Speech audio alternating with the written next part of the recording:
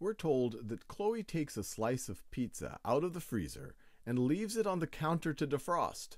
She models the relationship between the temperature P of the pizza, this seems like it's going to be interesting, the temperature P of the pizza in degrees Celsius, and time T since she took it out of the freezer in minutes, as P is equal to 20 minus 25 times 0.8 to the T power. So that's how she's modeling her temperature of the pizza, P, as a function of time.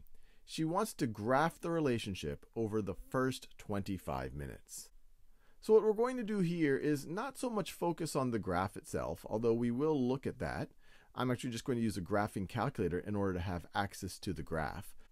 But I want to look at the graph in the context of what we are trying to model and carefully think about what should be the labels for the axes, what parts of the graph are interesting. So this right over here is this function graphed on Desmos. You can see that typed it in right over here. P is equal to 20 minus 25 times 0.8 to the T power, exactly what we had down here. Now, remember, this is modeling the temperature of our pizza as a function of time. So to help us remember that, let's put in some labels for our axes. So to graph settings, and if I go down here, our x-axis. Now, our x-axis is really the t-axis. That's our independent variable over here. And what is it measuring? Well, it says it right over here. It's measuring time t in minutes. So we could write it like this. T, which is measured in minutes. And then what about our y-axis? Well, this is really our p-axis, and that's measuring degrees Celsius. So that's our p-axis, and it's measuring degrees Celsius. All right, so let's just look at what our graph looks like so far. So there we have it. We've put in our axes, and we have already typed this part in so I can make it so I can focus on the graph itself. Now, are we done? Is this all we need to really think about?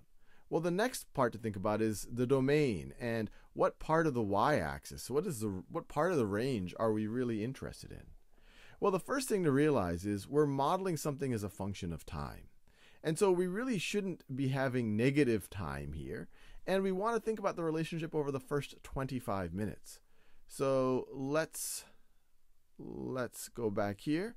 And when we look at the range of x values that we care about, and really we could think about the part of the domain that we care about, we want to restrict to x being greater than or equal to 0. And obviously, in this situation, x is really t. And then we can also think about it as less than 25. We don't have to restrict the upper bound, but these are the first 25 minutes that she cares about. So let's do it like that. And now let's look at our graph. And the important things to appreciate is that we have the axes, we can see them. And so at time t is equal to 0, we see that we actually have a negative temperature in degrees Celsius, and that makes sense. It came out of the freezer, so it's below freezing. And then we see that the pizza is warming up as it gets closer and closer to room temperature, which over here looks like it's pretty close to 20 degrees Celsius.